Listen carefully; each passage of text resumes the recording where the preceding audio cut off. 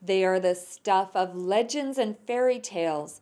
They have been written about, sung about, and immortalized in art and film. There is no doubt the little bluebird is a very special animal. Mr. Bluebird's on my shoulder. It's the truth. It's actual.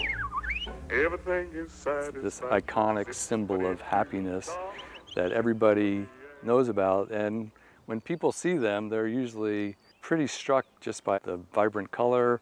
These Garry oak trees once provided homes for lots of the blue-feathered creatures. Populations began declining in the 1950s, and by the 1990s, the once prevalent bluebird vanished from Vancouver Island. We think that the bluebirds left because of competition from non-native species like starlings, loss of cavities, and people just taking down their habitat, basically oaks and so forth.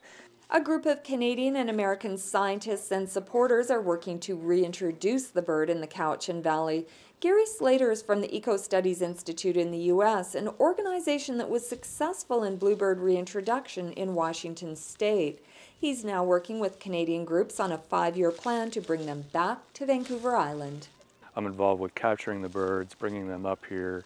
We design the aviaries. We monitor how the aviaries are set up, how they're fed, and then we'll release them. So we've released one pair the other day, and we'll release another pair this afternoon. Bird reintroduction and release is a very delicate and costly matter.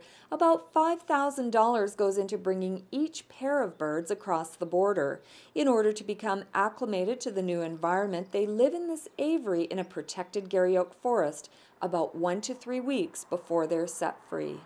So they can see out. All the front is all hardware cloth. Inside is a nest box. We provide a nest box for them to roost in. We also hope that they may start exhibiting some breeding behavior. Nest boxes have been placed around the area in hopes that when these birds are set free today, they will stay and produce young, unlike a pair released a few days before, which disappeared. You're letting them go free, and that's the kind of the rush of watching them leave and then hoping that they stay and nest nearby. The time comes late afternoon on a warm spring day, ideal conditions to keep the birds as calm as possible. The door of the aviary is open. Garry holds his breath, first one, then the other, flying to a nest box about 30 meters away. Success in the early stages of reintroducing this beloved species. Our hope would be that the birds that we release establish nesting territories and lay eggs and raise young little bluebirds. Seeing that the birds for now seem happy is an important first step, but there are many challenges still to come. The team hopes that the birds will stay for the summer and beyond. They're migratory birds, so they fly south for the winter, not so far, just to California and Oregon. These birds are 2 of 90 that will be released over the next 5 years. You can get more information by checking their website at goert.ca.